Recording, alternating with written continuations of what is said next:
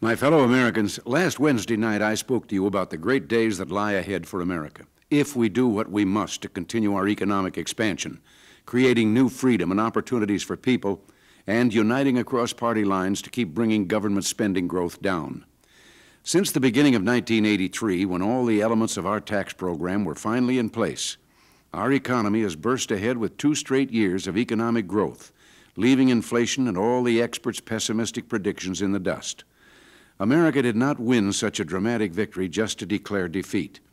Today, we're poised on the launching pad of the future. We can make these next 4 years the greatest victories for growth, opportunity, and freedom America has ever known. Let me repeat what you know in your hearts and what has been the great guiding force of our philosophy from the very beginning. There are no limits to growth, no constraints on how strong America can become if all of you are set free. You elected us to get results, and we as leaders must show courage and imagination worthy of you. Leadership for a growth economy that provides new and greater incentives and keeps inflation and interest rates heading down. Leadership to bring forth economic opportunity in the inner cities, resurgence in our industrial heartland, new productivity and technological breakthroughs, and help for farmers in distress from past government failures in this time of transition to a market-oriented economy. Already, we're hearing old familiar voices telling us to slow down, prepare to slash the defense budget and raise taxes, all in the name of reducing projected budget deficits. Well, those arguments were rejected on November 6th. The single best deficit program is an all-out push for economic growth. As I said Wednesday night, each added percentage point per year of real gross national product growth will lead to a cumulative reduction in deficits of nearly $200 billion over 5 years. So let's make one thing plain at the outset of the new term. We're raring to go. We have no intention of sitting at the starting gate. We're going to begin working now and pushing hard in the Congress and across the country for initiatives like tax simplification, enterprise zones, and the Youth Employment Opportunity Wage to help America reach her full potential. As we lift America onto a stronger growth path, with more businesses starting up, more investments made, and more people employed and paying taxes, we will reduce the need for government spending on many of today's support programs. But we must do more.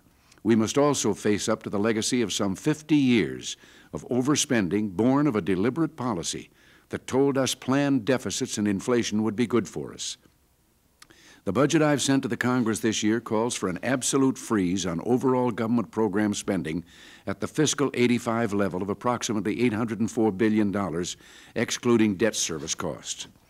Now, I know that there will be differences of opinion on how to achieve this freeze, but if the Congress will work with us in a spirit of cooperation and compromise, then together we can bring our budget under control without damaging the economy or endangering national security.